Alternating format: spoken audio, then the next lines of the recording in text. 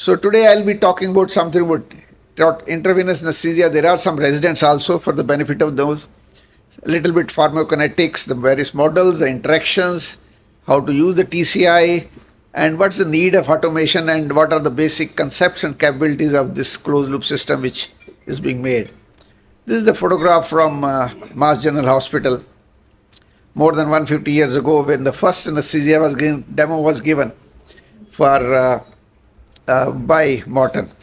But that was inhalation anesthesia, and that has been going on since those days, using one inhalation anesthetic agent and deepening the anesthesia to the various stages based on the different concentrations of that being used. Till in this century, with the development of last century, with the development of the local anesthetics, regional anesthesia, and the intravenous anesthetic agents, now we are using intravenous anesthetic agents to induce the patients, and then later on to maintain either intravenous or inhalation anesthetic agent. And usually they are being controlled based on the predetermined dosages, alteration of the movement of the patients in response to stimuli, surgical stimuli, and nowadays, in addition to blood pressure, heart rate responses from the process EEG monitors. So, though the propofol was developed, was put into use in the mid-70s last century, but the maintenance use of propofol for maintenance of anesthesia became popular only in the late 80s or 90s, and especially with the development of the short-acting analgesics like L-fentanyl and remfentanyl. And where there are three components of anesthesia: the analgesia, hypnosis, and then muscle relaxation. So we have three different drugs being used to achieve one goal, that is anesthesia and no response to the painful stimuli, and the patient lying comfortably on the table when the surgeon is operating. And people are using partial intravenous anesthesia just to lower the concentration of inhalation anesthetic agents, decrease the use of those inhalation anesthetic agents. And why they want to decrease inhalation anesthetic agents? They want to, the worry about pollution in the atmosphere, in the OT, as well as the inhalation anesthetic being blamed for the greenhouse effect, as well as for the destroying the ozone layer, and retaining that it's a heating effect by preventing the the loss of heat through the atmosphere. And they have very high lifetime, like nitrous oxide, something like 114 years. Something you put it in the atmosphere and remain there for a century at least. And similarly for other agents, though less than as compared to. Don't think that propofol is not a pollutant to the atmosphere, because the plastic syringes which we use, sometimes the propofol which is left or which is thrown into the gutter.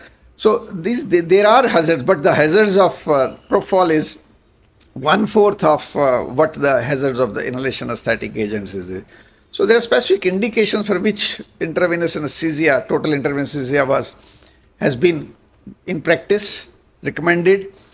Neurosurgery, patients with malignant hyperthermia, patients who are undergoing neurophysiological monitoring, and more so when you transfer an anesthetized patient from one place to other, you can't carry the inhalation anesthetic agents along with you, so it's easy to have intravenous anesthesia. We know the advantages: it's less emetic, rapid recovery, and especially in the oncosurgery, this has been claimed to have decreases the chances of recurrence, though it's still not well proven, but there are lots of studies. And of course, as I already told, the lesser global warming and no adverse effect to the theatre staff by leakage of the gases, even if you use low flow anesthesia. But still we are using very low incidence. So the people are not using. Why the people are not using? We need to look into that. Is it technical issues? Is it the cost? Is it the ethical issues? Is it the lack of trained teachers? Or the surgeons don't want them to use? I don't know. But I think one of the major reasons of using inhalation anesthetic agent by anesthetists is easy to monitor. Whenever you give a drug, whether it is IV anesthetic or inhalation anesthetic, goes into the body either through the blood directly or through the lungs, and concentration is achieved. And this concentration decreases either by elimination, metabolism, or distribution to the other tissues than the blood. While it is being reaching the effect site concentration, simultaneously is the concentration decreasing either by distribution or metabolism, and it produces clinical effect. Now, inhalation anesthetic agents by untitled inhalation anesthetic agent monitoring can give an idea of what's happening in the blood. And once you have some relation established, this much concentration produces this much effect, you can anticipate that this much drug is going to produce this much effect, and you are monitoring continuously. If this increases or decreases, you can adjust accordingly. Of course, in addition to that, there are so many other things which I said: the movement of the patient, the blood pressure, heart rate, that also stimulates the anesthetist to alter the drugs concentration, inhalation anesthetic concentration. But this doesn't happen with IV anesthetic. You have to assume that this much of drug is going to produce this much of concentration based on the models which are available in the literature, which may not be applicable to your patient.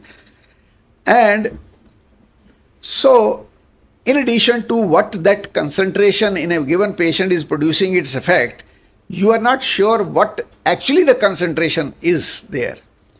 The metabolism may be altered by liver, kidney issues. Distribution may be altered by hypovolemia, organ dysfunctions. So all those things, and there's no way you can monitor the propofol concentration. There are now some experimental studies going on. There is a practical issues, but still it takes a couple of minutes to online analysis, and that also is not very accurate at this point of time. So I think that's one reason. In the absence of any clinical effect monitoring facility under anesthesia with muscle relaxant and no concentration, monitoring of the propofol or any other drug, which are fentanyl, etc., which you're giving. So that's the reason I feel that people are afraid of using total intravenous anesthesia unless they have a good monitoring facility. Whatever drug we use, whether for analgesia, whether for anesthesia, or whether for neuromuscular blockade, we always see what is the ideal thing. It should not have organ toxicity. The standard thing: rapidly acting, predictable action, shorter duration, quick elimination, etc., etc.